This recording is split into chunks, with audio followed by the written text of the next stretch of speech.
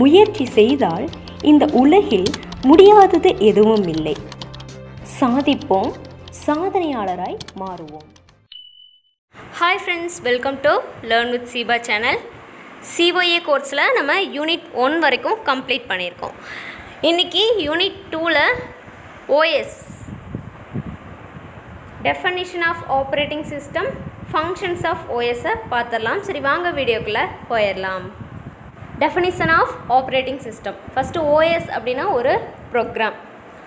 யூஸருக்கும் computer ஹார்ட்வேருக்கும் ஒரு interface மாதிரி இதை ஆக்ட் பண்ணுது அப்படின்னு சொல்லலாம். சரிங்களா? எதையெல்லாம் கண்ட்ரோல் பண்ணுதுன்னு பார்த்தீங்கன்னா, execution of all kind of programs எல்லாமே இது வந்துட்டு கண்ட்ரோல் பண்ணும். அடுத்து நெக்ஸ்ட் இங்கே ஒரு பிக்சர் கொடுத்துருக்காங்க. User 1, user 2, user n number of users அப்படிங்கிறத ஸ்பெசிஃபை பண்ணியிருக்காங்க. Software, hardware.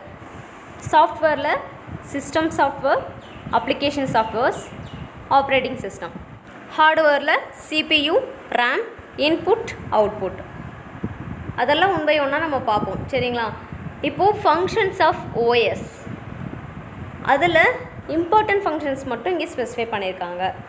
Memory management, processor management, device management, file management, security, control over system performance, job accounting, error detecting aids, coordination between other software and users. இதெல்லாம் பார்த்தீங்கன்னா important functions அப்படிங்கிறத specify பண்ணியிருக்காங்க.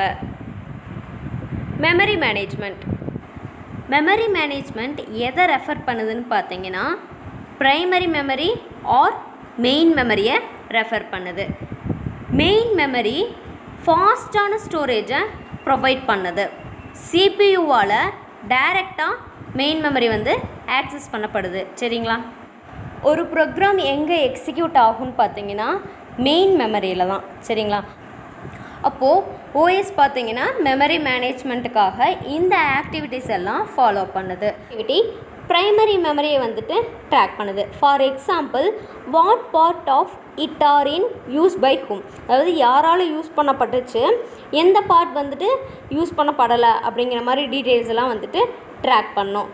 Multi programming நடக்கிறப்போ, நிறையா process நடக்கிறப்போ OS எந்த மாதிரி decision எடுக்கும் அப்படின்னா, எந்த ப்ராசஸை மெமரிக்கு வந்துட்டு அனுப்பணும், எவ்வளோ அனுப்பணும், எப்போ அனுப்பணும் அப்படிங்கிற மாதிரி டிசிஷன்ஸ் எல்லாமே OS தான் டிசைட் பண்ணும். சரிங்களா? எப்போது மல்டி ப்ரோக்ராமிங் நிறையா ப்ராசஸ் நடந்துகிட்ருக்கப்ப. சரிங்களா? தேர்ட் பாயிண்ட் பாருங்கள். ப்ராசஸ் நடக்கிறப்போ ரிக்வெஸ்ட் வந்து நடக்கும். சரிங்களா? அப்போ அந்த ப்ராசஸ் வந்துட்டு மெமரியில் ஸ்டோர் ஆகணும் இல்லையா? ஸோ அதுக்கான மெமரியை வந்துட்டு அலோகேட் பண்ணும். ஃபோர்த் பாயிண்ட் பாருங்கள். இப்போ ப்ராசஸ் வந்துட்டு ரொம்ப நேரம் நம்ம கண்டினியூ பண்ணல அப்படின்னாலோ இல்லை டெர்மினேட் ஆகிட்டாலோ மெமரியை வந்துட்டு டீஅலோகேட் பண்ணிடும்.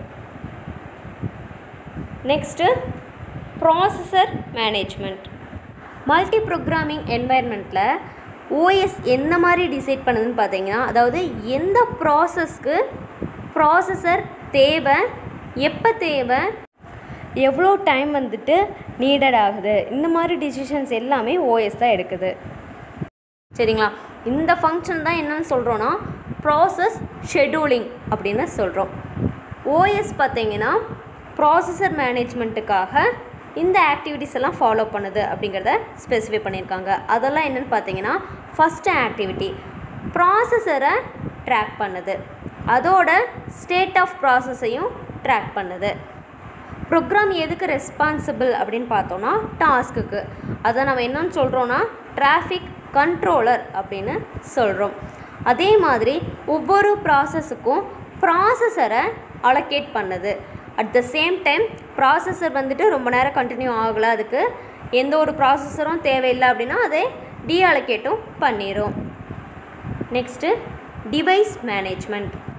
ஆப்ரேட்டிங் சிஸ்டம் எதை மேனேஜ் பண்ணுது அப்படின்னு பார்த்தோம்னா டிவைஸ் கம்யூனிகேஷன் வியா தேர் ரெஸ்பெக்டிவ் டிரைவர்ஸ் அப்படிங்கிறத ஸ்பெசிஃபை பண்ணியிருக்காங்க. டிவைஸ் மேனேஜ்மெண்ட்டுக்காக ஆக்டிவிட்டீஸை ஃபாலோ பண்ணுது. ஃபஸ்ட்டு ஆக்டிவிட்டி பார்த்தீங்கன்னா எல்லா டிவைஸையும் வந்துட்டு ட்ராக் பண்ணிக்கும். Program responsible for this task நம்ம என்னன்னு சொல்கிறோம், இன்புட் அவுட்புட் கண்ட்ரோலர். இது ப்ராசஸர் மேனேஜ்மெண்ட்டில் ப்ரோக்ராம் ரெஸ்பான்சிபிள் டாஸ்க்கை நம்ம என்னன்னு சொல்கிறோன்னா டிராஃபிக் கண்ட்ரோலர். இதில் இன்புட் அவுட்புட் கண்ட்ரோலர். ஸோ 1 மார்க்கில் கேட்குறதுக்கு வாய்ப்பு இருக்குது, நோட் பண்ணிக்கோங்க. நெக்ஸ்ட்டு பார்த்தீங்கன்னா டிசைட் பண்ணுது எந்த மாதிரி டிசிஷன்லாம் எடுக்குது அப்படின்னு பார்த்தோம்னா, ப்ராசஸ் கெட்ஸ் த டிவைஸ், எப்போ தேவைப்படுது எவ்வளோ தேவைப்படுது, இந்த மாதிரி டிசிஷன்ஸ்லாம் இங்கே வந்துட்டு நடக்குது. அதே மாதிரி டிவைஸ்க்கு வந்துட்டு எஃபிஷியன்ட் வேல அலோகேட் பண்ணது, டீஅலோகேட்டும் டிவைசஸை பண்ணுது. சரிங்களா? Next file management. File system அப்படிங்கிறது நார்மலாக எங்கே ஆர்கனைஸ் ஆகிருக்குன்னு பார்த்தோம்னா டைரக்டரிஸில் ஆர்கனைஸ் ஆகிருக்கும். ஈஸியாக நம்ம வந்துட்டு யூஸ் பண்ணிக்கலாம். இந்த டைரக்டரிஸ் மே கண்டெயின், எதை கண்டெயின் பண்ணியிருக்குன்னு பார்த்தீங்கன்னா ஃபைல்ஸ் அண்ட் அதர் டைரக்ஷன்ஸ் அப்படிங்கிறத ஸ்பெசிஃபை பண்ணியிருக்காங்க. இதில் என்னென்ன ஆக்டிவிட்டீஸ் நடக்குது அப்படிங்கிறத பார்க்கலாம். ஃபஸ்ட் ஆக்டிவிட்டி எதையெல்லாம் ட்ராக் பண்ணுது, information, location, uses, status etcetera. இது எல்லாமே ட்ராக் பண்ணுது. இந்த கலெக்டிவ் ஃபெசிலிட்டிஸை நம்ம என்ன சொல்கிறோன்னா ஃபைல் சிஸ்டம் அப்படின்னு சொல்கிறோம்.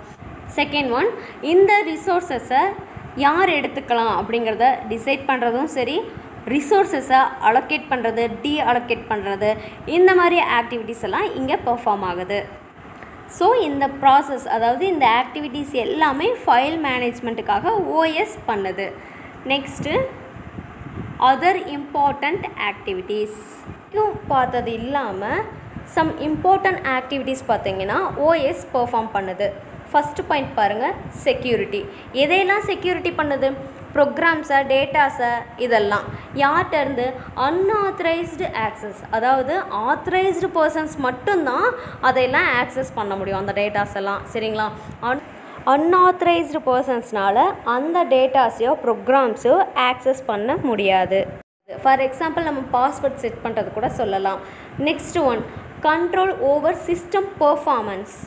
ரெக்கார்டிங், டிலேஸ் பிட்வீன், இதுக்கு ஒரு ரெக்வஸ்ட் ஃபார் அ சர்வீஸ் அப்படிங்கிறதும், அண்டு ரெஸ்பான்ஸ் ஃப்ரம் த சிஸ்டம்லேருந்து வர ரெஸ்பான்ஸ், இது எல்லாமே வந்துட்டு ரெக்கார்டிங் பண்ணும். ஸோ ஓவரால் சிஸ்டம் பெர்ஃபார்மன்ஸை கண்ட்ரோல் பண்ணுது. Third point, job accounting. இதில் ட்ராக் பண்ணுது, டைமையும் ரிசோர்ஸையும் ட்ராக் பண்ணுது. அது எப்படி, யார் யூஸ் பண்ணியிருப்பான், வேரியஸ் ஜாப்ஸ் வந்துட்டு நம்ம யூஸ் பண்ணியிருப்போம், யூசர்ஸாக இருக்க நம்ம வேரியஸ் ஜாப்ஸ் யூஸ் பண்ணியிருப்போம் இல்லையா? ஸோ அதோட டைமிங், எந்தெந்த ரிசோர்ஸஸ் அப்படிங்கிறது எல்லாத்தையுமே ட்ராக் பண்ணுது. இந்த ப்ராசஸ் எல்லாமே ஜாப் அக்கௌண்டிங்கில் நடக்குது. சரிங்களா? Next error detecting AIDS. Error detecting அப்படின்னாவே இப்போ எங்கேயாவது எரர் நடக்குது அப்படின்னா அதை டிடெக்ட் பண்ணுறது, அதாவது ஃபைன் பண்ணுறது அப்படின்னு சொல்லலாம் இல்லையா? ஸோ அதுக்கெல்லாம் ப்ரொடக்ஷன் பண்ணுது. Production of dumps, traces, error messages and other debugging and error detecting AIDS. சரிங்களா? எங்கெங்கெல்லாம் எரர்லாம் நடக்குதோ அங்கெல்லாம் வந்துட்டு டிடெக்ட் பண்ணுறதும் அதுக்கு ப்ரொடக்ட் பண்ணுற ப்ராசஸும் இங்கே வந்துட்டு நடக்குது. Next coordination between other softwares and users. எது கூடலாம் கோஆர்டினேஷன் நடக்குதுன்னு பார்த்தீங்கன்னா assignment of compilers, interpreters, assemblers and other software to the various users of the computer system. அதாவது யூசருக்கும் இந்த இடையில இப்போ நான் சொன்னேன் இல்லையா, அசம்பிளர்ஸ், இன்டர்பிரிட்டர்ஸ், இது எல்லாத்துக்குமே ஒரு கோஆர்டினேஷனாக இருக்குது. சரிங்களா? அவ்வளோதான் ஃப்ரெண்ட்ஸ். இன்றைக்கி நம்ம வந்துட்டு definition of OS, functions of OS வந்து பார்த்து முடிச்சிருக்கோம். இனி அடுத்து வர பதிவுகளில் டைப்ஸ் ஆஃப் ஓஎஸ் பார்க்கலாம். Thank you friends. இந்த மாதிரி வீடியோக்களை தொடர்ந்து பார்க்க என்னுடைய சேனலை சப்ஸ்கிரைப் பண்ணிக்கோங்க. அப்படி பக்கத்தில் இருக்க பெல் ஐக்கனை கிளிக் பண்ணிக்கோங்க. தேங்க்யூ.